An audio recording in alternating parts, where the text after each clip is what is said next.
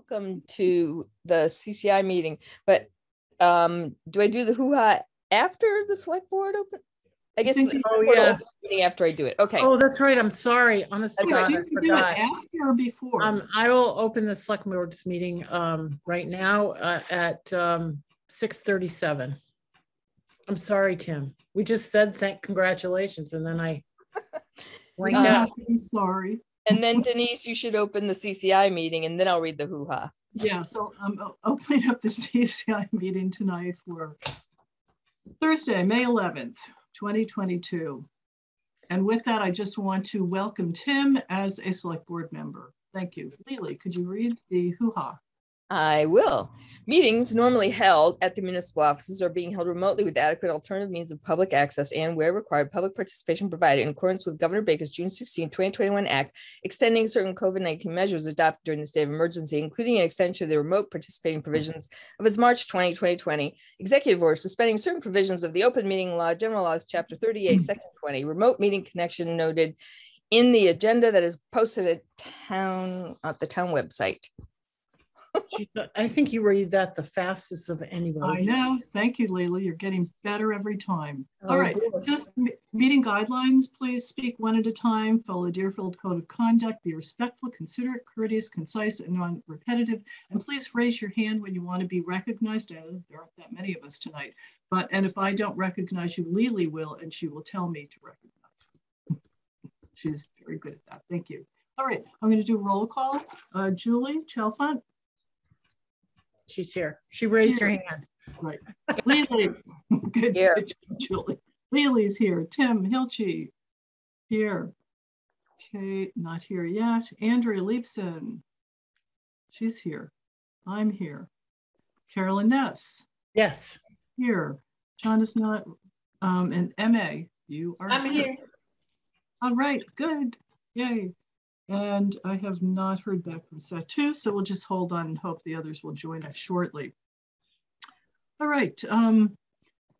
Boy, it's been a while since April 14th. Have people had a chance to look at the minutes from April 14th? Any corrections, additions? No? Do I hear a motion? I make a motion that we accept the minutes as presented. Carolyn. I Lily second that motion. Okay, anybody opposed? No. All right, great. Minutes passed, thank you. All right, let's start with committee updates. And okay, I'm going to start from the bottom this time. MA. Okay, reporting on the Energy Committee. Couple of things, nothing huge, but we did for Arbor Day / Earth Day, Lori Bouchada organized tree planting all over the place. Pelican planted 5 trees, which they paid for. All the trees came from the tech school, and the tech school grew these trees, and the Energy Committee used their budget money to pay for some. Pelican paid for theirs. And so there were 5 trees planted there. Tim was involved in planting some trees over in what used to be called the Rua lot. I don't know whether it still is. But it's nice to see trees back there because Mr. Rua, and one of his last acts was to spruce up his place by covering it completely with old dead Christmas trees. He didn't like the town telling him to spruce up this place. So I thought it's appropriate. There are new trees there. Carolyn remembers. I'm not sure anyone else does. Yeah, I remember. All right. So, thank you, MA. But that's the lot that is in the corner between North Main and 5 and 10. There's a lot on the left-hand side. And it's been sitting empty, and the town, I think, just mows it. So these trees are a nice addition to that. Then we planted 5 trees over at the elementary school, and I think at least 3 trees at the high school. And the elementary school, the nursery school, and the kindergarten were the ones that were involved in planting the trees at the elementary school, and they were delightful. So it was all good. And secondly, we are working with FERCOG to try and include Frontier, and I think Sunderland is going to also do this, in our ability to include their needs in the Green Communities grants. So FERCOG is helping us get all the data we need to get in order to allow us to apply for some repairs and other things that are needed at Frontier. That should happen by, well, our next application for Green Communities will be in October. October 7th, right? I think that's right. Yep. So I have a question. Emma, did you put all this in your committee report? Did I? I'm sorry? Did you put all this in your committee report on the No, drive? my committee report is lacking right now, like 0, but it's intended. It's just that we don't want to lose the information. And typically when I take the minutes, I say see committee reports. Right. No, that's fair enough. I know this and I just haven't done it. Okay, so before we go any further, does anybody want to admit if they do not have a committee report? So I'll be sure to take notes on them. Me. No. Andrea, have you still not managed to get it? No, I don't think it's that. It's I've had an unbelievably busy week, and the open space committee met, and we're still working on drafts. Okay. There's not really much to say. Okay. All right. I will take notes for you and Carolyn. And thank you. Somebody just joined us by phone. Who's that? Carolyn is talking to somebody. Jennifer. Okay. Jennifer Remillard. Hi, it's Jennifer Remillard. Sorry. Okay. All right. And Julie Chalfant, you have your hand raised? I do. Do we have time? Emma, can you tell us what's involved in a Green Communities grant? Like what types of things that covers? It varies slightly year to year, what they accept. Energy efficiency is what their primarily focus has been. Under most circumstances, they don't do solar or alternative energy projects. That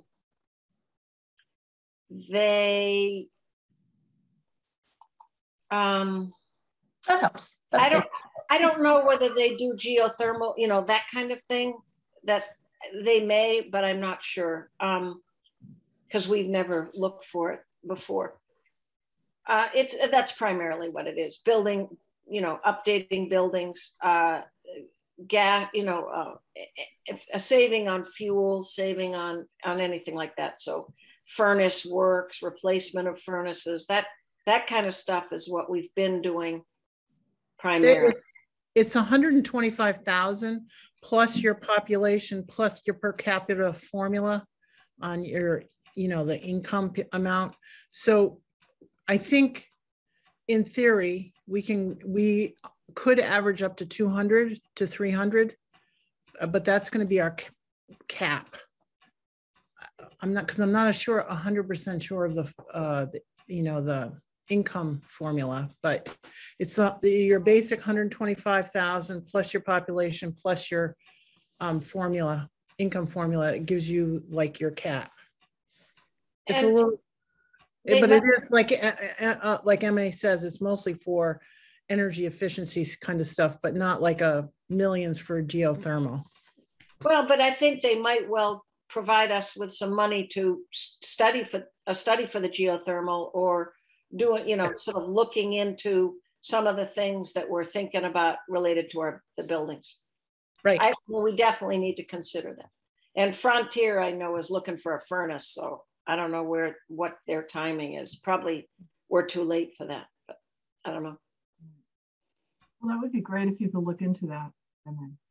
You can that Mark Rubinsky, he's wicked nice. Yeah, no, I can find out about that.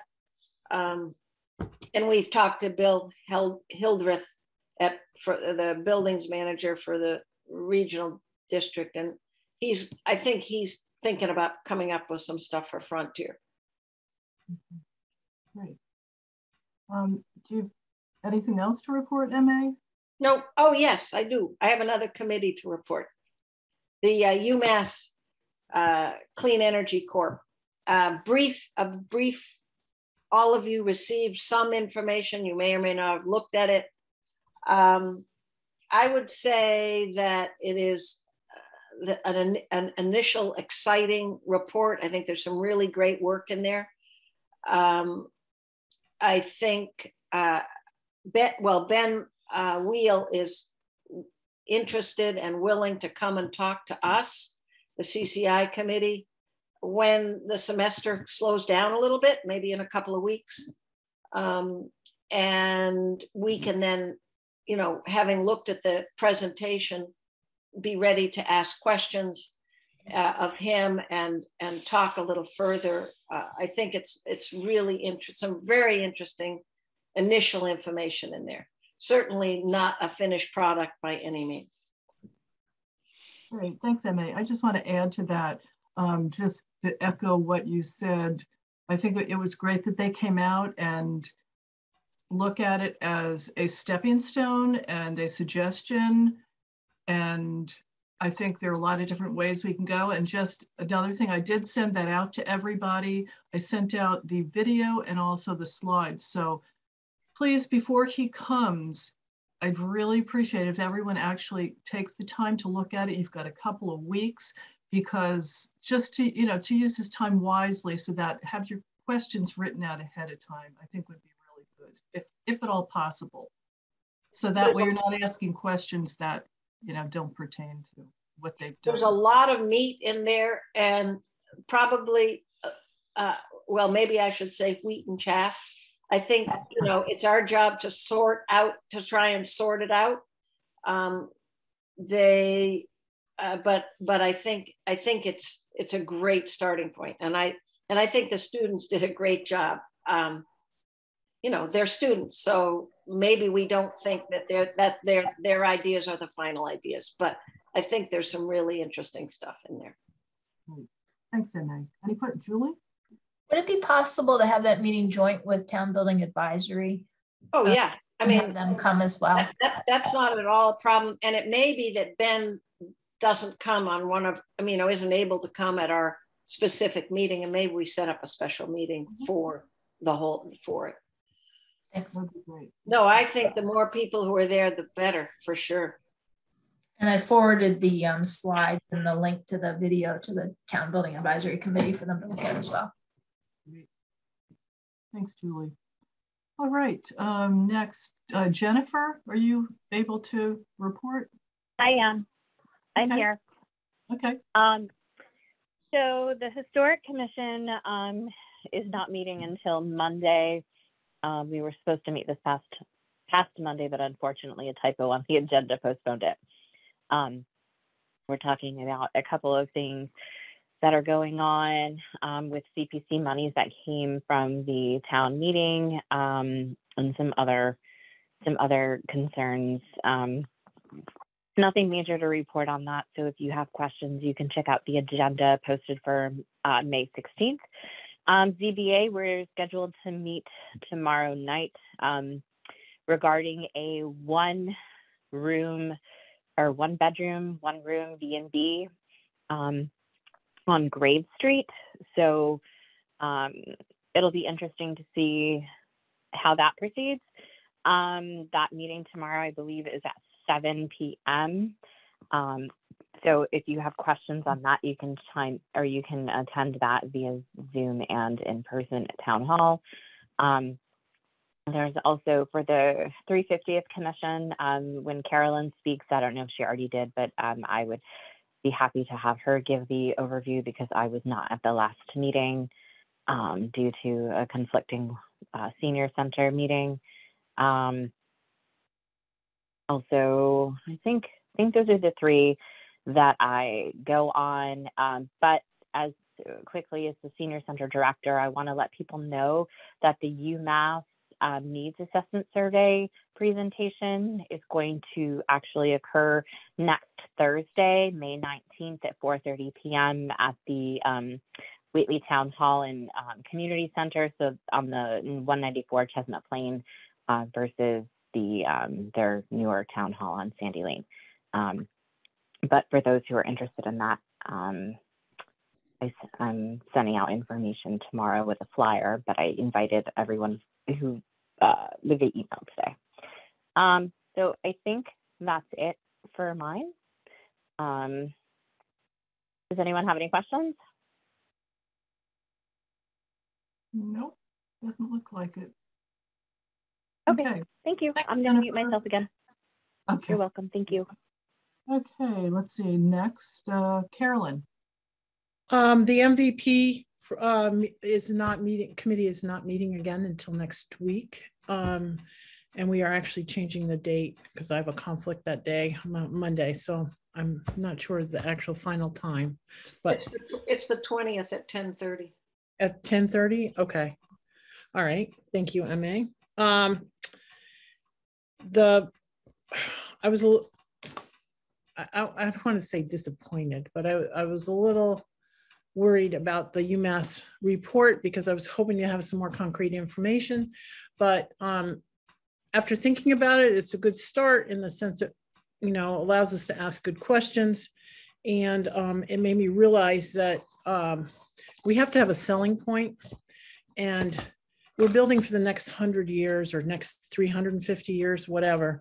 Our buildings really need to be net zero. So that's our story. We're going to make our campus net zero, and we have to go after money to do that because it's going to be expensive fix on the town hall, the church, senior housing, everything, library. Yep.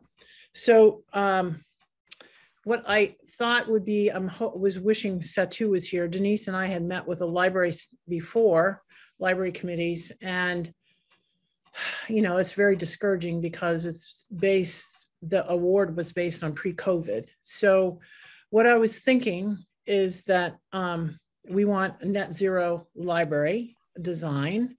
We need to appeal to library commissioners, which when we attended the meeting, the appeal process or procedure is to go to the library commissioners. So we need to get on their agenda for June, the first week of June.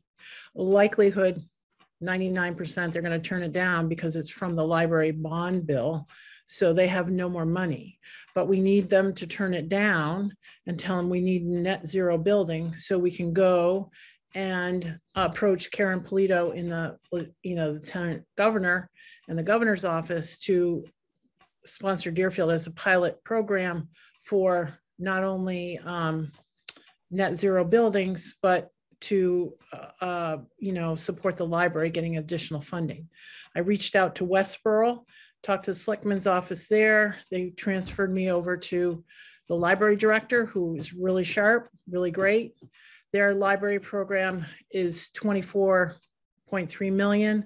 They're getting 9.3 million. Again, same as us, based on old, you know, pre-COVID costs. Their costs are supposedly, she's not nailing it down publicly, but it's like 33 or 34 million. So very strongly interested in approaching the governor's office with us to get additional funding, one-time funding to, you know, because of COVID, and we're stuck. We were in line, and, you know, just like a normal thing, there should have been enough of an escalator built into the formula. And of course it's not. And getting your numbers updated is kooky because they're going to be outdated in 2 weeks. So same process, same concerns that we have, you know, very interested in joining together. So she's going to talk to our board. Denise and I need to get together with our library group and say this, we need to move forward on this. And then Tim is editing a letter to inviting Karen Polito to our town so that we can try to approach her with us being a pilot and you know, make an attempt to show this is how, you know, we are going to move forward. the state can't meet their climate change goals unless the state invests in some money, infrastructure money in net zero buildings. So we're willing. We were one of the first, I'm not 100% sure, but we were definitely one of the ones, first ones for MVP program. Problem is now, almost all the communities in the state are MVP certified and the funding has not kept current. So this is our attempt to move forward. We're already investing town money. Let's have some additional funding. So I'm actually pretty excited. Tim also, again, has been so wonderful. He drafted an email. We asked him at our selectmen's meeting last week to draft an email up that we can attach to an invitation up to all select boards in Franklin County to organize a meeting so that we can complain jointly. The current Senate bill has no money coming out for Western Mass, which is scandalous for any infrastructure projects. So we have to complain as a group. And the best thing to do is, we had a 4-county meeting and they told us, go to all these meetings and find out about grant funding and stuff. Guess what? There's no money. So, not anything, but it wasn't already available and it's little money. So we're going to start organizing, and there's a few communities that I've already talked to, like Marguerite Willis in Charlemont and a few others that we're going to make a stink. So hopefully we're going to meet the first week of June and stir the pot and invite Karen Polito out here. And, we're referencing Suzanne Bump's report and we'll get some action. Hey, Carolyn, what I did, I know Casey to send a letter, and when we discussed this, I believe that you as the select board have to vote on sending the letter. Yes. But Tim is wonderfully writing it up. Okay. And then, and I know you're working on it too with him. And then what we can do is we can have Casey circulate it to the select board, and then we can come in and sign it. It's just an invitation. We're not actually spending money. So it doesn't need a formal vote. It just needs consensus. So we need to get the invitation out as fast as possible. I'm hoping we can get it out, maybe by tomorrow even. We got to get her on our schedule. We've got to get this money before it's already gone. Yeah. So I'm hoping that we can pressure a few $1 million out here. Well, I'm kind of excited. So our story is net zero the next 350 years. And it's the whole campus-wide project. And we're going to get everybody on board with all the buildings. So I'm pretty excited. And I love that, Carolyn. Well, sorry, Jennifer, I can't see the screen, but I love it. I love the story. I think it's great. And I think you have a lot of capacity to go forward with that. For marketing and for everything. That's a wonderful story to have. Well, and other thing is there's new select board members in Sunderland and Whately. So we're going to have a joint select board meeting to talk about the senior center. I was going to go to the other selectmen's meetings just to say that we're asking for net zero senior center in addition to our town hall, but I think we need to have a meeting so we can get everybody up to speed on that. So that's going to happen the next week or two too. Hope you get That's some awesome. What? I just said I hope you get some sleep. Oh, well, I have these ideas at 2 o'clock in the morning, and and I'm like, yes, this is our story, Emma. You started it. It's like, don't be depressed about that presentation. I'm like, right, we can't be depressed. It's, we're going to be going forward. So we have to just figure out how we're going to do it. That's all. You have to be creative. And we have to have a plan on how to get everybody involved so that there's so many voices from Deerfield, they just won't forget about us. Well, Janet Ward called me from town meeting. She had heard our plea to contact people. She got a letter with 77 people from her condo association out there in, Stillwater, by Stillwater, that, pressuring Joe and Natalie to put some of the money into a senior center here. So I have to say, and then Jennifer is doing a letter campaign, writing campaign to get people from the senior center to write. So I can do it for the condo out here. good. That's the thing. You got to write letters and make sure that we have voices. So To Joe and Natalie, right? That's who we're sending them to? Okay. right. And Carolyn, I think it's really important that you do let us know, that whoever is doing this, let all of us know, so that we're not, so we know what's going on. Well, Janet just did it on her own. So I mean, that's what we have to do. We asked at town meeting that people please, contact the legislators, and she did with 77 people. So that was pretty. She wrote the letter and they signed on. So that's Carolyn, what is Janet's last name for the minute? Ward, W-A-R-D. Okay. Carolyn, the reason why I said that is because if we know the various groups that have done that, then if something doesn't happen, then it's a follow-up letter saying, hey, these different groups, you had 71 people from here and all these other people. So why have we not heard back? Right. Well, Raise my hand. all right. And you have to, on the 350th, report on that? Julie has a question. I have a question about the letter writing. Do we have a consistent message so that the letters are all hitting the same point? Because we don't want 100 letters with 100 different asks. That's not good. I know. You're looking for a template, right? Yeah. Well, or a topic now that we have the story, we'll get this letter. Tim is adding some kind of letter for our story, inviting Karen Polito here, so we can circulate that to everybody, and that will now be the story. We're having a net zero campus. What Janet wrote about was that the need for a three-town regional senior center, and I think that's what Jennifer Remelard's writing campaign was directed to too. Okay. So, whoops. Tim, you need your hand up. The 350th is moving forward. We're having great events, a lot of history events, obviously, but I think we're going to use the 350th as building for the next 350 years. Deerfield has been here successfully. It's a lovely community, but we're moving forward for the next 350, and that's going to fit into our net zero building story. Okay, Tim. Why don't you, I'll pick it up when you get to me in the list. Okay, that makes sense. All right, so let me get to who is next.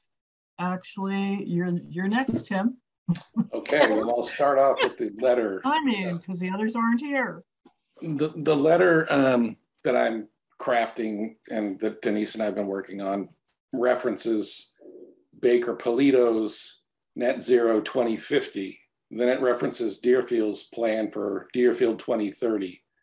Then it talks about the various projects CCI has been talking about, including the Tilton Library. And we can hone it a little more to be, regional senior center with net zero, et cetera. But and it also leaves us an opportunity to talk about the Baker Polito administration is proposing sending $700 million back to taxpayers as individuals. And my thought is, rather than sending that money back to individuals and fueling inflation in Massachusetts, why don't you send the money out to Western Mass, where you've been neglecting us, and let us fix our infrastructure so our regional economy can grow. So that's a story that you can tell alongside the net zero. Community Preservation Committee, we're in the process of reorganizing because I will be leaving the committee. So somebody from the Conservation Commission will move in. We're talking about shifting Lily's function as the moderator's appointee to the housing component that we don't currently have filled, finding another person, perhaps Kate Lawless, to be appointed by the moderator, and looking for an active member from the recreation sphere, whether it's actually someone from the recreation department or a coach of a school team, who would have, you know, recreation cred, and who would attend meetings. And then finally, there's one other member that we need to fit in here, but I think it's a select board appointee, so we need another person beyond Kate Lawless to actually get a full complement again. We're basically done with the funding cycle for this year, and I think the next committee needs to focus on figuring out if the cycle fits properly within, whether we should move it forward and start the process sooner, maybe in September rather than in December, so that people have more time to prepare and improve applications and so forth. The Conservation Commission is also in the process of reorganization. We will probably be naming a new chair May 26th. There's a very, very full calendar. There are 2 notice of intents at this point and possibly a third. I will be opening the meeting and then turning it over once we reorganize to the new chair. We have a new candidate who would be filling a vacancy at the end of June. He's a forester and he has a master's in forestry, works for the state forestry division. So it would expand the commission's expertise. And we're hoping to, it's possible that Bill Maripesi might be willing to run for re-election or reappointment. That's unclear yet. I will not be participating in the notice of intent public continuation of the public hearing on the park because now I'm select board member, so that wouldn't work. And I will be dropping out of the meeting when that public hearing starts. Treehouse is starting a notice of intent because they have a phase 3 project to develop the exterior portions of the land around the building. They've already made some of their NOI is about expanding the revegetation around the Bloody Brook that runs through the property and various other potentially good environmental changes on the property, but the commission will probably require a peer review at Treehouse's expense to actually verify the delineations that have to be done, because the wetlands have not been delineated on the property for many, many years. So that will all take place. And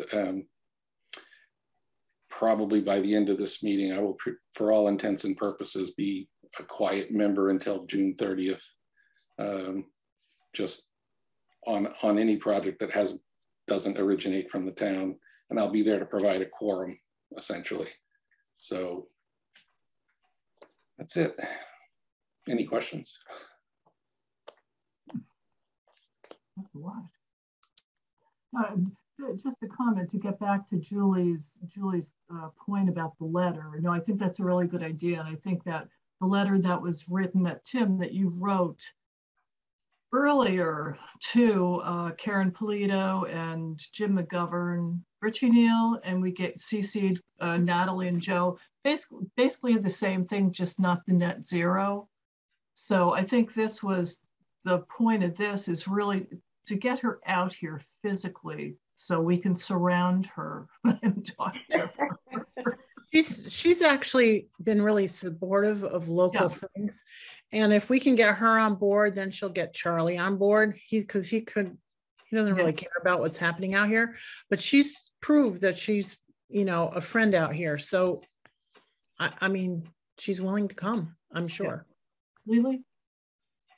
Yeah, I just wanted to remind everybody that the complete neighborhoods application that was submitted by Senior Housing is looking for getting the geothermal funding planning. This would be the analysis and that, you know, studies. That's what we applied for. And we also said, and so this, what I'm just saying is that this further backs up what Carolyn's talking about. In our application, we said we would be a model. We actually, that's what we wrote.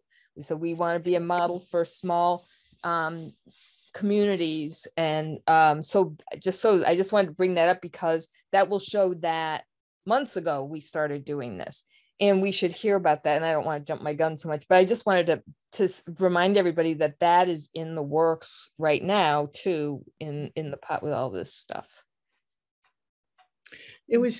That's what made me think of it, I think. And because somehow we had to pull the library in. We can't have the library. I know the library design that they came up with, you know, the glass on the north side, and they were not actually going to build that anyway, but we have to make them net zero too.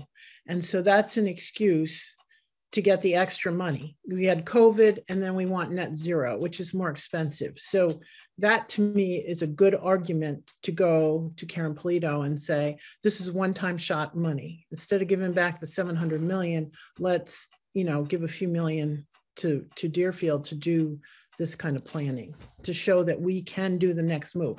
We're willing to be out front for you. And I mean, this is a huge opportunity. We have all these buildings in one place. It's truly a campus.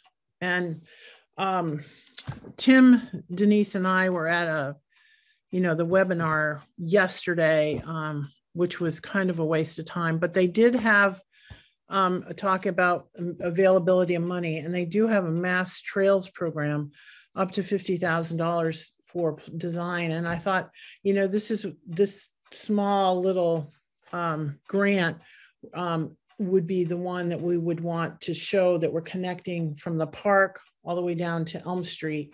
And it would be, you know, a walkable path, so accessible to all levels, you know, benches, you know, take your walker out, whatever, a safe path that connects the whole town. So that might be something as well. Right. Okay. Thanks, Carolyn. Okay. Thanks, Tim. If no other questions, I'm going to move it on to Andrea. Hi. I apologize for not having my report available to you all. But as I said, the Open Space Committee continues to meet, to create a huge document explaining, you know, where the town is. Interestingly, somehow I was left off the email chain that presented the documents we were going to look at in advance. And so I didn't have a chance to study them very closely, but a lot of that document was about the community setting.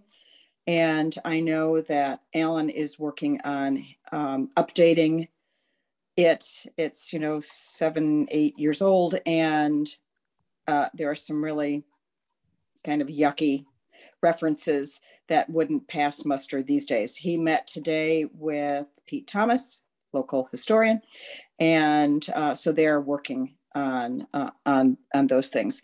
And otherwise, I don't have anything to report.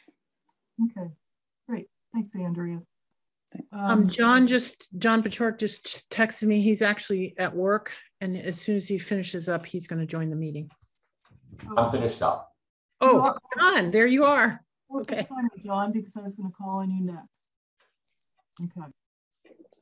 Yeah, not a problem. I think most know the park is on for the planning board on May 19th. It's on for Concom on the 26th. I know Proterra just got their responses to all the questions in. I believe that came in earlier today. So hopefully we'll get some good answers by the end of the month. We're also going to work with the FERCOG up at the bidding division up to Franklin Regional Council of Governments with Proterra to see if we can get this out to bid even faster, should the Planning Board and Conservation Commission approve it with conditions. Otherwise, normally it takes Proterra a good 6 to 10 weeks to get it fully put out for bid. So, you know, we're going to try and reduce that timeline to get construction moving as fast as possible. The church, I've got to work with Deerfield Academy, see who to get in there to evaluate the asbestos, but we are still on for a fall rebuild. Town Hall, Deerfield Academy today told me they'd be in to look at the mini split units in that main area. Years ago, I had Deerfield Academy put 2 mini splits in for free after we did a special town meeting, and it was 94 degrees in there one night, and all of us were just dying of heat. So those keep losing charge. They're going to come in and look at those and hopefully fix those in the near future, possibly even tomorrow or Friday. So that was good news. Looking at getting a quote for some exterior painting of Town Hall, just some minor work. I don't want to put too much money into the building until we figure out, what our permanent plans are really with the full campus here. And we're also looking at doing just some minor parking lot work, expanding some minor spots for parking, because literally there's no parking some days in the Town Hall where Carolyn or other people are pulling up out back and there's not even a spot available anymore. Senior Center, grammar school, whatever you want to call it. Now that we've got through annual town meeting, I think the select board would really need to make a determination of where would you like to proceed with a building or design committee. Would you like to use the Town Buildings Advisory Committee and have Julie run with it? We have a pretty good core group of folks on the Town Buildings Advisory Committee. But the first thing that when we met with Dan, the project engineer for the library, Tim and I met with Dan and had a substantial conversation with him, walked through the grammar school senior center, and Dan recommended a project manager faster than later. He recommended getting somebody on board in the near future to help us write the design to put it out to bid for the architects themselves. And they actually professionally do that versus having Casey write it as a chief procurement officer. This is what they specialize in and what they do. So I think our first step, and Julie would have to correct me or Tim, but first step is to have the select board vote to designate the authority over to the Town Buildings Advisory Committee so we can expend those funds.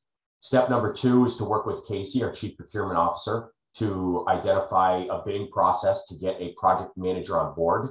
Step 3 is to have the project manager come in and evaluate what we're looking to do and put out bid specs to hire an architecture firm. And all this is going to take 12 weeks or so. So we really do want to get moving. So we get some nice concept and designs towards January, February to come back for annual town meeting of next year with the true costs of the project. And those were my quick notes. Sorry, I got tied up at work. Excellent, John. Okay. Oh, I have a question, John. This is Jen Remillard. I'm on the phone versus on Zoom today. Can someone please let me know when y'all have a group go through the building? Because we're still in there for the senior center staff. Absolutely, yeah. So that would just be helpful. We're working on figuring out where we're moving to next, but if you could just keep us posted as to when processes are going to go on in the building so we know what to expect for us, that'd be helpful. Yeah, more than happy to work with you. Yep. thanks, Jennifer. Andrew's had her, you're either hiding your face or you've got your hand up. Oh, I have my hand up. I have my hand up.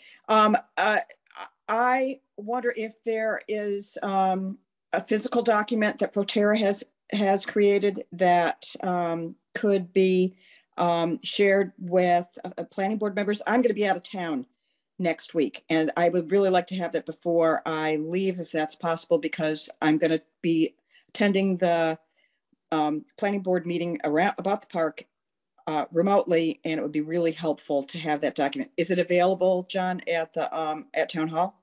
I don't know if they've put it up on the website yet. They certainly should in the next 24 hours. All you have to do is just send Casey a quick email. I believe she thinks she forwarded it to Carolyn and I earlier. She forwarded us Jesse's response with no attachment attached. So otherwise I just send it over to you and it wouldn't be a big deal. Okay. Yep. So I've got to email Casey in the morning and say, hey, the attachment did come through. Can you resend it to me, please? Yeah, Andrea, typically it's Casey will send it to Annalee, then Annalee will send it, but Annalee is out in California. So I'm going to be in Virginia Beach until Monday. So it would be helpful for Casey to send it out to just all of us instead of waiting for Annalee, because I think that would just speed up the process. Because yeah, we definitely want to have a look at that be able to digest before the meeting on the 19th. Yeah, so I can, once I get my hands on it tomorrow, I can ask Jen, the assistant town administrator, just to cycle it out to the entire planning board. Great, that would be great. Thank you. Lily? So, Chief, you forgot something really important. You had some really good news to share. My head spins, Lily. Are we talking about the grant? What are we talking about? Yeah. Yes, I don't know if the selectmen have talked about it on camera. The state has asked us to keep it quiet still until they do the announcements. However, we have got our formal award for $928,000 for the grant for the park. Right. That's Pretty exciting. awesome. I know, it's pretty darn exciting. Yep, they've just asked us to keep it quiet until the Secretary of Energy and Affairs decides which places she may attend and actually announce in person and do a big public event out of it. But obviously, we have the formal award letter. The select board has signed off on the contractual agreement. I've signed off on it. Casey signed off on it, and Jen, the town clerk, has signed off on it. So hopefully that will be going back to the state in the near future. I think next Monday, if memory serves correct, like 14th or 15th, something like that. Maybe it's even the 16th. We have a mandatory grant meeting at 11 o'clock in the morning on Zoom with the state of how to report everything back and get reimbursed funding.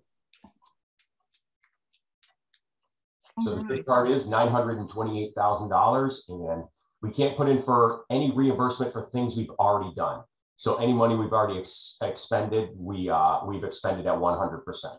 Yeah, but from an actual contract signing perspective, once the state signs it and sends it back, anything invoiced to us after that date, we can get reimbursed at 50% up to the $928,000.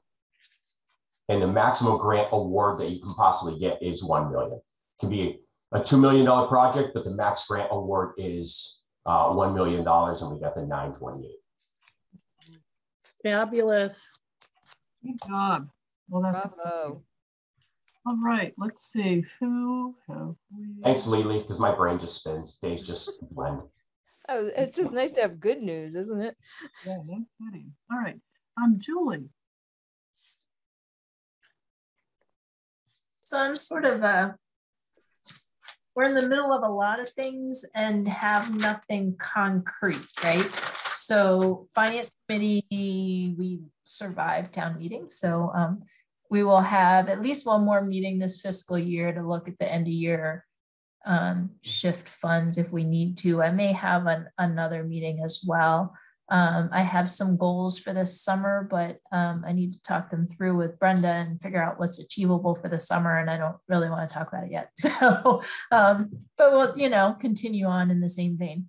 Town building advisory, we met last week. We talked about the people who are at the meeting were open to becoming the committee for overseeing the senior center, old grammar school, whatever, but there is definitely a discussion along the lines of what's involved. So my plan was to go in and talk to Casey next week and maybe see who else I can get involved in that discussion and just figure out where we go. I feel like in addition to, I think it would be nice to have an assessment of the status of the building. There have been some questions raised. Once you watch the thing from the UMass folks, all of a sudden you get all worried about the bricks. And I think it would be useful to have a second opinion look at the status of the building as part of our initial process. But again, we just need to get going on all of this and figure out what's next. But nothing's going to happen until next week, so because life is crazy. So sorry, I don't have much. Tim, Carolyn, you have a question? Yeah, I just wanted to say that I'm particularly interested in rebuilding projects and have rebuilt brick houses and buildings before. So I wanted you to tell me, how big is the town buildings committee? How many people are on it? There's 6 plus Kevin, who's ex officio at the moment. There's room for a couple more, Tim, don't worry. Sounds like a representative would be nice, Tim. Yeah. Yep. Yes, that would be great. Be great So to one have of the building experience. yeah, it would be. Go ahead. I asked my husband to look at the presentation that you forwarded to us, Denise, so that he could figure out who we should approach about the bricks. I mean, he has a lot of experience. This is over 40 years of experience with building maintenance. So, and all kinds of background in it. So I think if we can figure out who is an expert, it would need to be somebody that handles net zero buildings and reconstruction of and renovation of older buildings for net zero buildings. So I don't know. We'll have to figure out something, some expert to come in, because I agree with Julie. We need an outside opinion that is really an expert. But I did ask the guy, Ben Wheel, when he was in that thing. So I think one of the definite questions for him when he comes to talk to us is just that. I did notice in his slides, they say external insulation or glazing. And I'm pinning a lot on those two words, but I just feel like there's got to be another answer beyond building a glass box around the building. When my husband was working for Southwark University, they did a lot of, that's on Beacon Hill. And so they did a lot of historical renovation with brick. And I don't know if it was net zero building, but he's had some background with the historic renovations and with brick. So I'm hoping he'll come up with somebody that has a good reputation. Yeah, Ben, you've got your hand up again? Yeah, I just wanted to say that, the interesting thing I've learned in this process is that you ask 10 different people the same question and you get 10 different answers. And then you ask Mr. Corpita, who's been living with bricks for 50 years, and he says, these bricks are fine. And there are some that are spalling, and that happens in all brick buildings. And it's usually because one brick wasn't particularly good and it got wet or whatever. I'm not an expert, and I'm not suggesting I'm an expert, but I would suggest that I was a little surprised by the glass house. That's just, to me, that's absurd, but that's just me.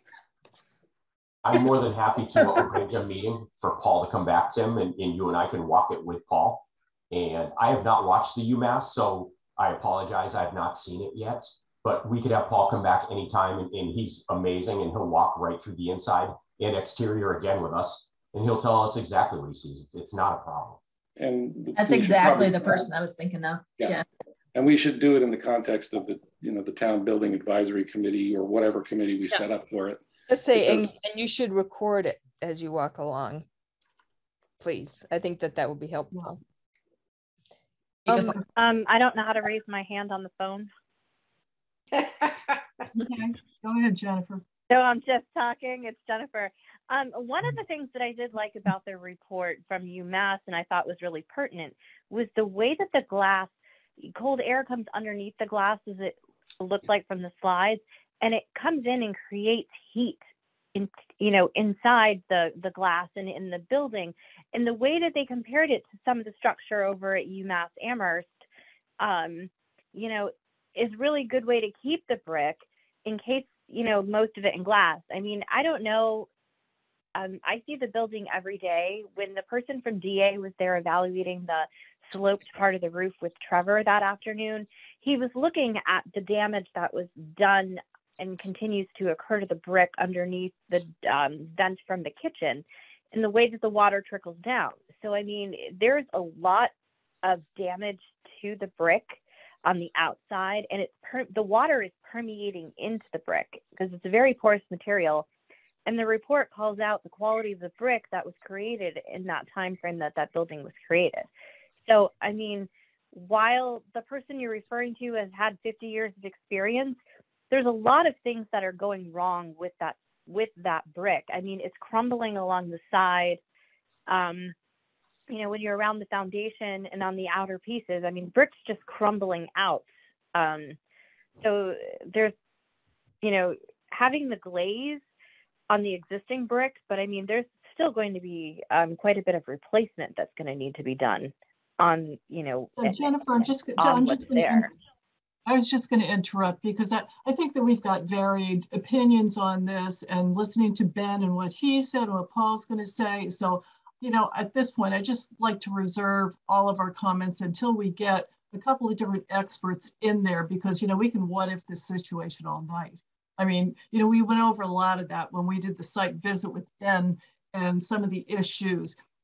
And we don't even have the full report yet. So what they said was great, but I think there's going to be even more. And I don't recall, I think MA, didn't you say that? There's additional. Well, it was the YouTube video that wasn't going to be up, but it is. So right. I think, and I thought there was more. I think that there are the slides and the YouTube video. There was something about a PDF, but I don't know what. I think that's the slides. So I don't know. There may be something else or may not be. Okay, thanks. It was my understanding that we have the YouTube, we have the slides. I sent that out to everyone, but it was my understanding that there was something else to really wrap it up. But, you know, there may well be. Yeah, they're at the end of the semester too, which is crazy. So I think we would possibly get that in a few weeks. But you know. and Ben will definitely be able to provide that when he comes and does a presentation if we don't get anything else. Okay, great, thank you. All right, Lily, give your report. Sorry, my unmute wasn't working. Yes. So the survey is out. We are at a return rate of about 7%. I've tried posting on Deerfield now. I've been to the senior center 3 times. Nobody showed up today. The problem what we're facing is, I know Andrea feels my pain about trying to get survey responses, but the problem is that everybody has confused, not everybody, many people have confused this with the senior services survey that went out months ago. And they're like, I already did this, and they're tossing their postcards away. So Jennifer's been trying to help. And I would just ask you, if you see anybody with gray hair, tell them to fill out the survey.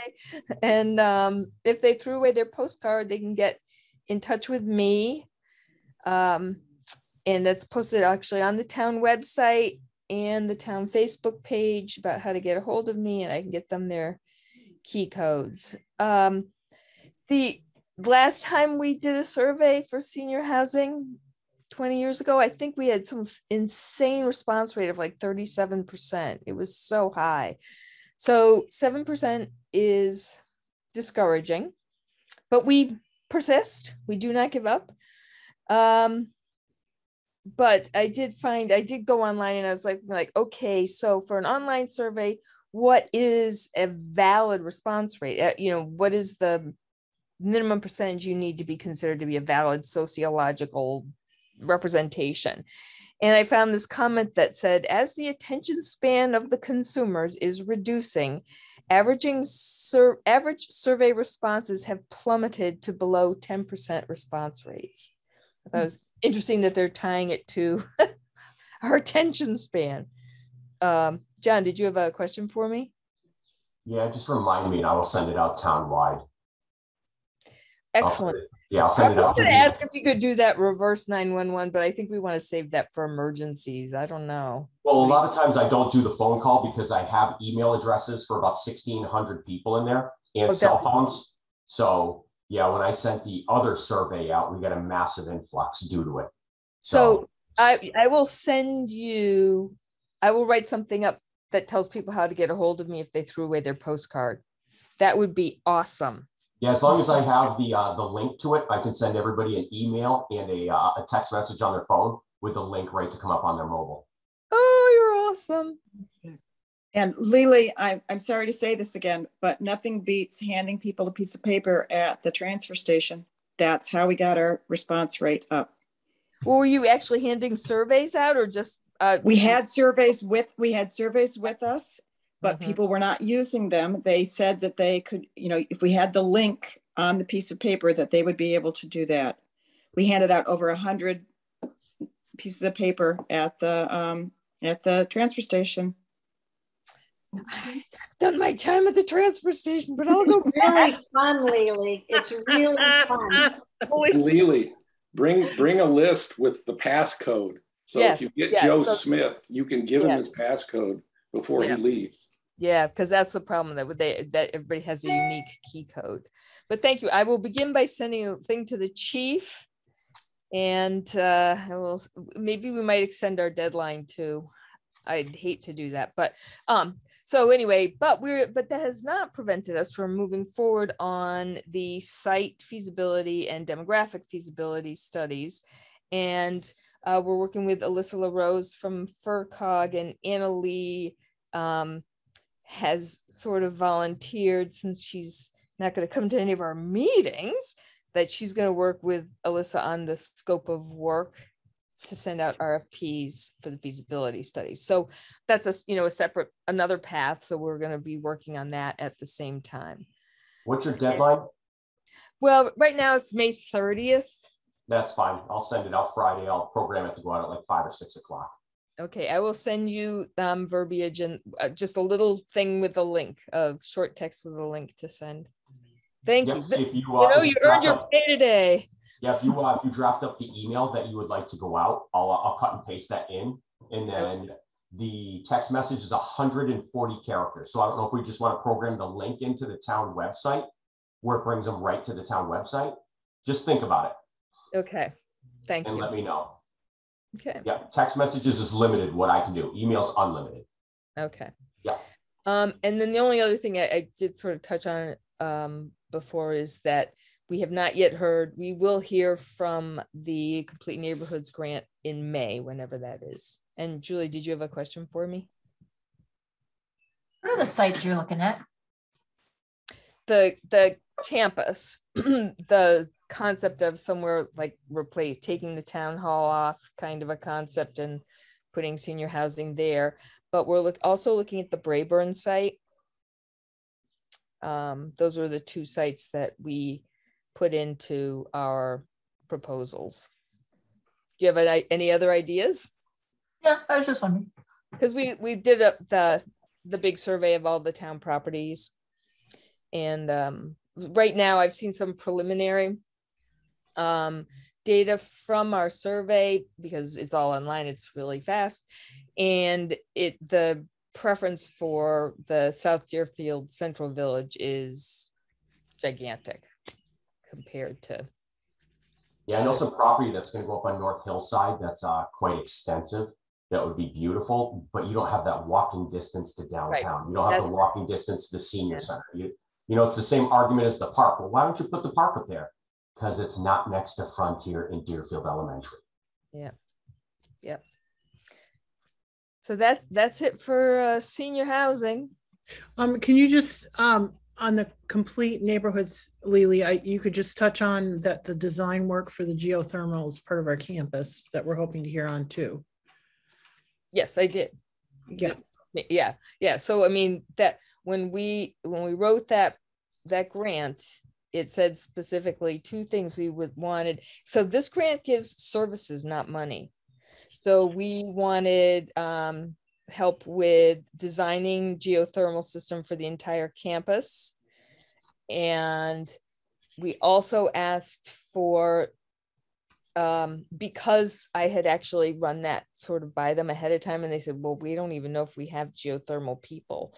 So they may look on it as an opportunity, but as a backup, I also said we also do need, we need professional services to assess the whole campus and come up with a design for parking and landscaping and water management, kind of a thing. So we, we're trying, and we'll just hear.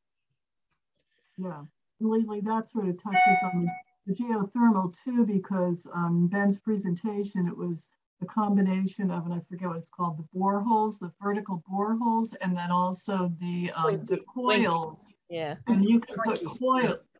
you can put coils underneath a parking lot.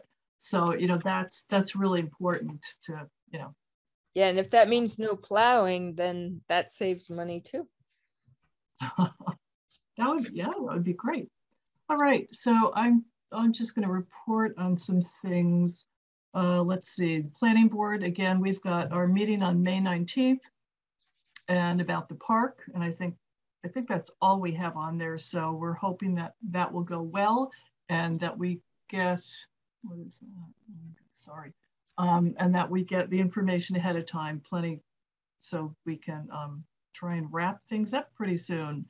In the meantime, I don't know if I reported on this, but Carolyn and I went to the Western Mass, I don't remember if I said that last time, the Western Mass MMA conference. And at that point, Carolyn had an opportunity and she did speak with Joe again and about the importance. Carolyn, I think you did mention the MVP, and Joe seemed to say, oh, can you remind me again about that? And I don't know whether that has happened, but the MVP as far as funding for the sewer, when initially they said, no, you can't do it, Joe said, that's crazy.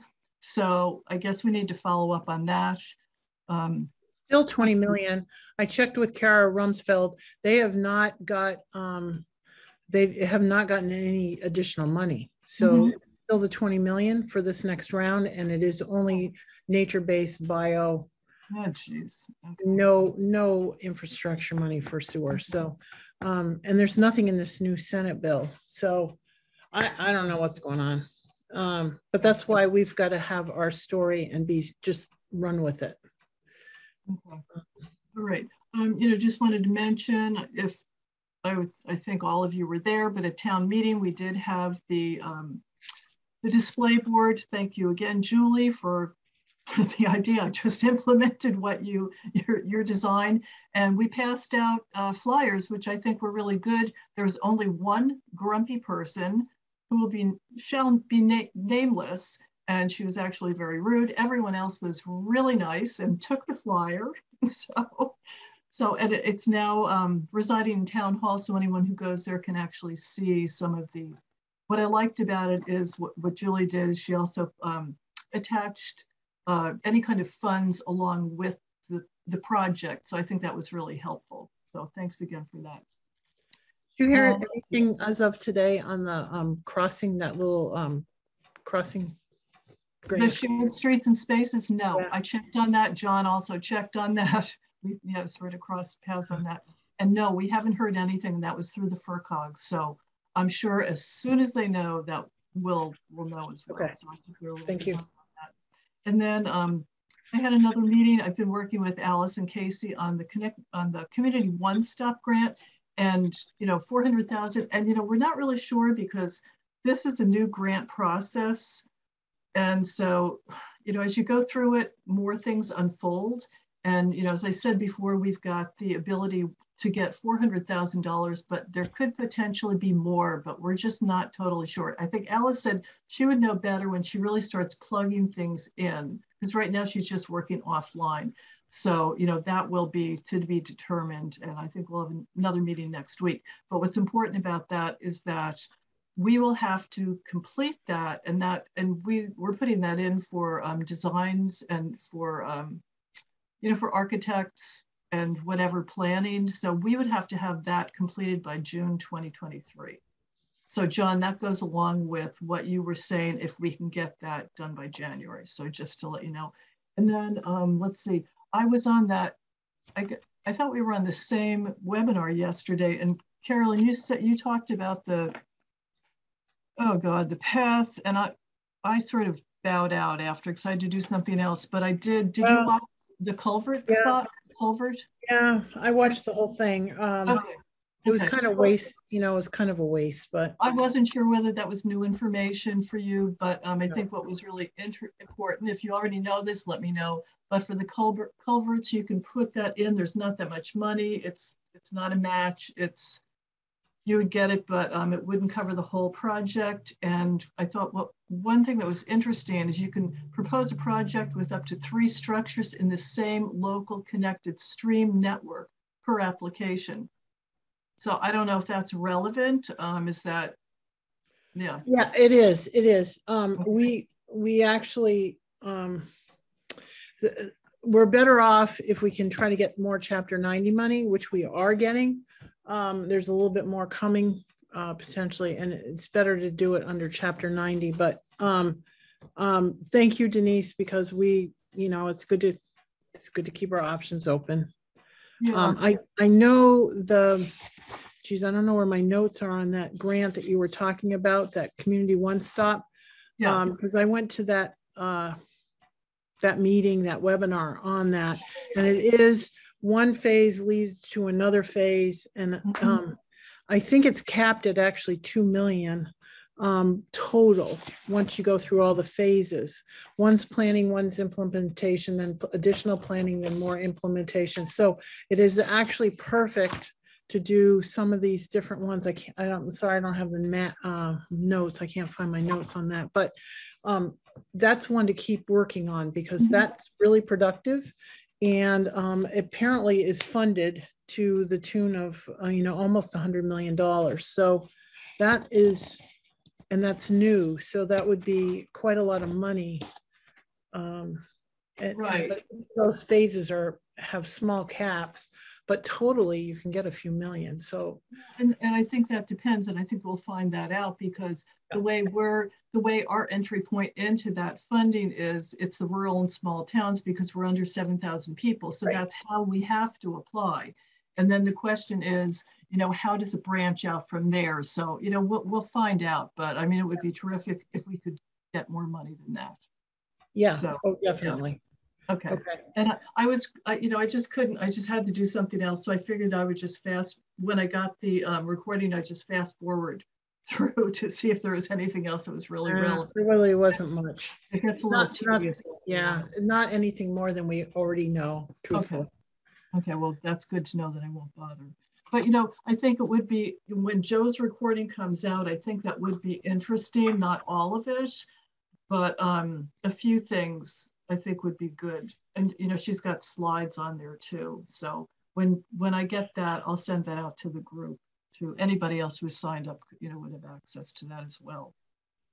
So remember, all these things connect. So even if it's small money, it does add up if we're chipping away at the costs, like the parking costs, like the landscaping cost, design costs, all that kind of stuff is, if you can do it for the whole campus, that's a huge bonus. Yeah.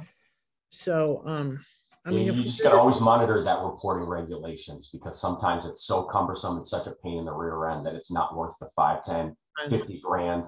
Yep. I know. All right. Denise, when you're done, I forgot one thing I think that go I ahead. have to touch base on. The steeple. I know we originally talked about it. We got a quote in to engineer a fix for the steeple. So one of the things that Julie asked about was, and I forgot if I shared this at last meeting or not, was a actual estimate for how much it would cost to fix it. So the engineering quote came in around $26,000, and they're estimating the fix to the steeple at $55 to $75.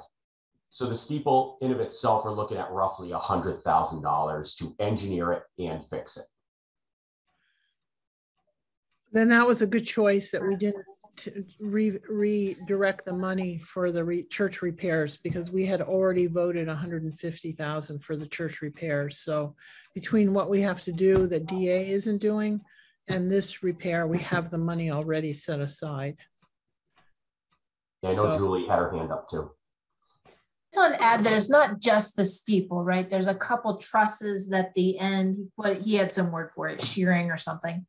So it's more than just the steeple. It will fix the steeple problem, but it will also, like, it's a structural part of the building that really needs to be repaired. Yeah. Relieving or something. What the heck did he call it?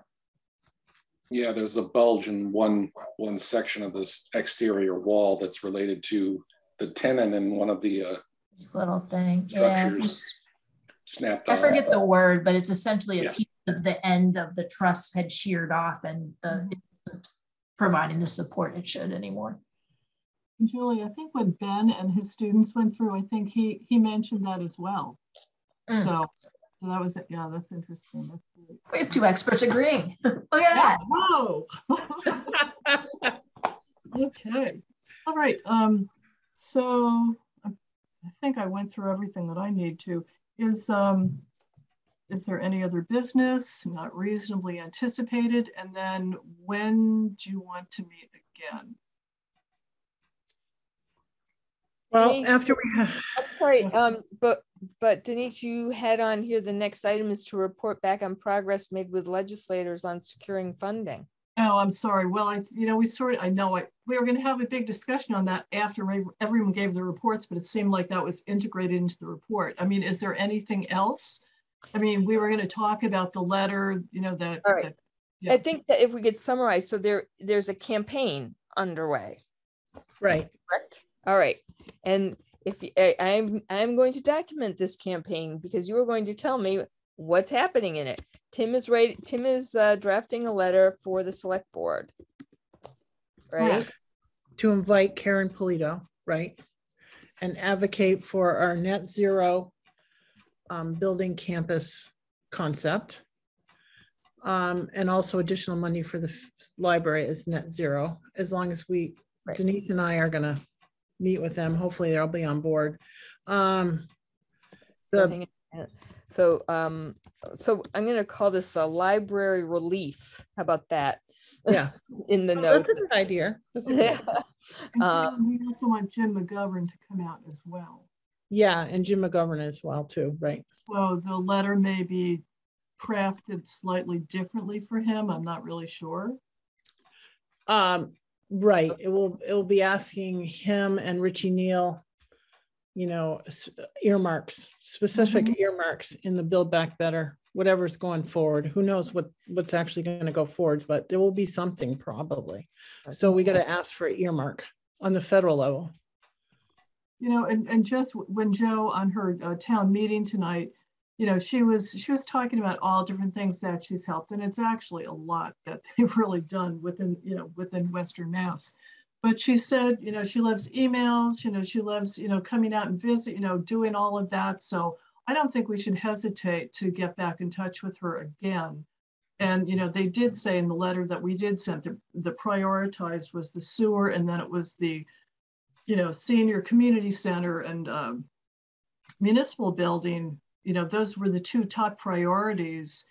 And I think we should get back in touch with her about that. Well, yeah, we're organizing the select boards so that the select boards will do the whole legislative delegation for all of Western Mass, not just Joe and Natalie. Yeah. Problem is Joe and Natalie don't have a lot of seniority. So Paul Mark actually has more seniority. So we need to. He's stepping down from the House. So potentially, but he's still a voter right now. And he's still a voter now. And so chances are we can get him to help us a little. He's very good too. So and we know him. So, but if we have to get select boards in his district too. So I have a question to go back to the campaign concept a bit. Does it make sense to write letters to the editor, or what else can we do for this campaign? And who's the campaign chair? Who's leading this effort? Is it the select board? It sort of I guess the select board. I guess so. But Jennifer Remillard is getting seniors to write letters saying, basically they're homeless. They need a senior center. Right. So, I think it's a joint effort. Understood, but who, like Julie brought this up earlier, we all want to be saying the same thing. And so as a campaign, what's the language we should be using? It would be good, and maybe this comes from Tim's letter. Maybe yes. I think we can share Tim's letter with everyone. Once you guys have all signed off on it. MA said she could get the Snowberry Court folks, and Yeah. so I think we'll share Tim's letter, because he's pulling in Deerfield 2030. He's pulling in MVP that the funding hasn't kept up. So we're moving on. This is what we're doing as a committee, as a community. And you need to support this extra effort, you know, that kind of stuff. All right, cool. You know, getting back to Lily's point, I think all these letters need to be, I think so far we've had things, they need to be put up on the Google Drive, so that they, you know, that people can see them, see what we're doing to try and access more money. But also, I think it's good to have a list of everything that has been done. You know, not just, I mean, this is just verbally, but to say, okay, so this is being done for the senior center. These are the letters. These are who they're being sent to. So it's like, you know, the strategy of what's our ask, who are we sending it to, and what's the follow-up, and who's doing it. Okay. Because sending Hey, letters. Denise. Yep. Yes. So for the senior center, we encompass the 3 communities. So I'm not making it Deerfield specific, because we have all of the seniors from all 3 communities writing letters. And if you look at the newsletters, did you guys get those? I know they're on the town website, but like for this month, for May, what we have going on for our campaign, we have a couple of points, but we don't do a verbatim letter. We have the folks write in their own words, so it doesn't sound like we're preparing them. It's just some points to cover. So ours are going to be different than what the other folks may do. I think that's all good. And I think from my former job, and also, you know, writing and working with, you know, different legislators, the thing that really counted with the stories, you know, people, you know, it's like you can go through the facts, blah, blah, blah, blah, blah, but it's really the stories that are really important. And that's what people connect to. So I think that's really important. Yep. That's why we have to have our story. And we've got stories. So we'll share that so people have bullet points. Okay, so I want to read back to everybody what I have captured in the minutes about the campaign so far, so to see if it inspires you to remember other points, because like Denise said, a lot of it came up in the course of conversation, or if you think of something new, okay, because I think this is our critical next step, right? So make sure I get it right in the minutes. Tim is drafting a letter for the select board to invite Karen Polito to advocate our story, which is bad English, but you know what I mean. We're looking for, this includes library relief. We're looking to get Jim McGovern and Richie Neal for the federal level to come out too. Joe says she wants emails. They help her, right? Phone calls and also site visits. Yeah. Visits, calls. Okay, they help her. The select board is working on bringing the Western Mass select boards coming together to lobby for our region. And we're going to share Tim's letter to use as a basis for our efforts in our various, some people getting signatures, some people writing their own letters, etc. And we will put them on the drive so everyone knows what has been done, and as well as Tim's letter, maybe we'll work on extricating points to cover, which is like what Jennifer was talking about, would be helpful for the whole story too. Anything else? And just, Denise made this point when we were talking about the letter, is we don't need to reinvent a lot of stuff. So some of the things were actually taken from the postcard we developed, only the net zero component was highlighted because that's something that Polito and Baker are into. And so stroke their ego, and hopefully they'll say, I'm almost out the door, we'll give you some money. So that's, and as soon as it's ready, we'll post it on the site. And once we've actually gotten it in the final form. Then Tim then have good press about how Polito was so instrumental in getting us that money, because who knows where she's going next. after, after she leaves office. Yep. Yeah. Well, she's been really good with Deerfield. She's the one that's supported the EMS study and the EMS organization. We had a regional grant for that. She's the one that funded the mosquito district. We were the lead on it, but I mean, she's done a lot for us. So this is kind of up our alley. So I mean, I feel we've worked with her as a partner before on these kind of innovative stuff. So this will be like a next step, this whole net zero buildings and campuses. And this is how we're going to meet the climate change goals for Massachusetts as a model. And, everybody else can follow in. So we just need, 30 million or something. It's Or 40. 50, Carolyn. 40. Yeah, 40, probably more like 40, whatever. 50. I know. Whatever. Money is no object. Yeah. All right. Okay. So thanks for bringing that up, Lily. So is there any other business that has we should pick a date, and I'm thinking we're trying to get the Selectmen's Association to meet on June 2nd. Select Board Association, the group that's going to advocate that Tim's had written this really good email to. So we're trying to get that going and that's hopefully June 2nd. The library commissioners, my understanding is they meet the first week of June. So I'm hoping it's that week of June 6th. And so Denise will probably have to go to a meeting. So I would think we would want a CCI meeting, and we should hear from Karen Polito in the next 2 or 3 weeks. So I would look at us having a meeting for CCI in the week of the 13th. Does that make sense? Yeah, that's like a month away, but. Yeah. Do you guys want earlier?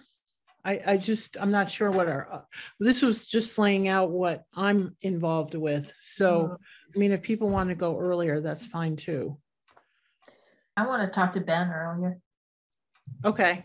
Yeah. Then we should have a meeting earlier just for Ben. Okay, so MA, since you've been in touch with Lauren and Ben, could you sort of work on that and see when he would be available? And Yes. We can work from there. And it's okay for me to have him pick a date, and it should be in the evening. Is that correct? Probably. It could be a Wednesday or a Monday. I would appreciate it because it's on my Zoom, and Tuesday and Thursday and Friday I have commitments in the evening. So Monday or Wednesday. Or I would even do a Sunday evening too. I don't know how others feel about that. Yeah, that probably wouldn't work for one. Okay. How about around 6:30, same kind of timing? Yeah. Okay. December. May 25th is an off select board meeting. That would be good for me. I mean, I don't know how others And feel. so is two different dates, MA. Pardon me? We'll give him a couple of dates. Yeah, I think that'll work better rather than him just picking a date randomly. I think you're right. So Wednesday's an off. The 25th is an off selectmen's meeting, and you went, Lily, you said a Monday, not the Tuesday. I just realized we just switched senior housing to Mondays. So yeah, I lied. I know. Sorry. I personally can't do the 25th, but that doesn't mean that's not essential. So, okay. Lily, you can't do the 24th. You said you can't do Tuesdays, right? Well, you could 26th now. You can do 26th if senior housing is not on. No, because the senior housing is moved because softball has started up again. They haven't played in 2 years, and I'm my team's catcher, so I have to be there. Yeah, and the Thursdays, the rest of Thursdays have meetings, like the planning board and the conservation commission and stuff like that. Anyway, What's the next Wednesday? The June 1st. June 8th. And then June 8th. June 8th is the off selectmen meeting. Oh. So June 1st doesn't work. Yeah, because the selectmen's meeting that night. So how about possibly June 8th? Yeah. Yeah, and May 25th was okay still, right? Yeah. Okay, May 25th or June 8th. Yeah. Okay. But you know, if none of those work, what I can do is I can teach Denise or I'll give Julie my No, let's see if it works, Lily. We can try to squeeze it in. Listen, it's hard. You're a major player here. Okay, so Emma, if you can get in touch with Lauren or with Ben for those 2 dates, May 25th, June 8th at 6:30, that would be great. Get back to me, and then I'll get back to the rest of the committee, whether that works or not. Okay. Okay. And that's going to be a meeting specifically for that. That won't be a. Right. We'll just deal with. Yeah. We'll have questions for Ben. Yeah, I mean, you know, that he would want to present or be there for more than an hour. So then if for some reason we had other things to report after that, we could continue after Ben was finished. Okay, but basically that's the focus. So yeah. All right. That'd be great. Okay. Sounds good. I move that we adjourn the meeting. Do we have to adjourn ours first, Carolyn? No, we do ours inside of you, I think. Yes. We opened up. What it is? Second it. Yeah, you're the outer envelope. All So right, I move that we adjourn CCI at 8:08. I second that. Anybody opposed? No. Good. Julie. I thought you were saying no, Julie. Okay. I make a motion the select board adjourn. I'll second. All right. Tim. Yeah, I mean, Carolyn. Tim. Tim. Okay. There's too many meetings today. Too much going on. All right. Goodbye, everyone. It was a really productive meeting. Thank you.